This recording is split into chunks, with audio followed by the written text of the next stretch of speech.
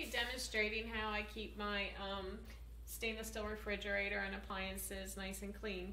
So what I have is I smoothed on here with the grain or cleaning paste from Norwex.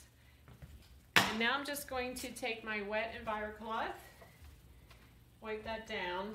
I don't usually wait that long, but did it to be more expedient.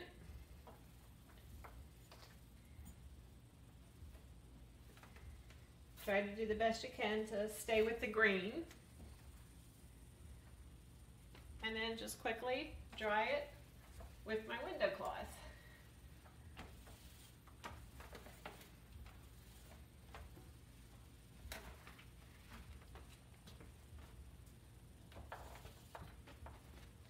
So I wasn't planning to do that side, but that side was dirty too. So it's that easy to have shiny appliances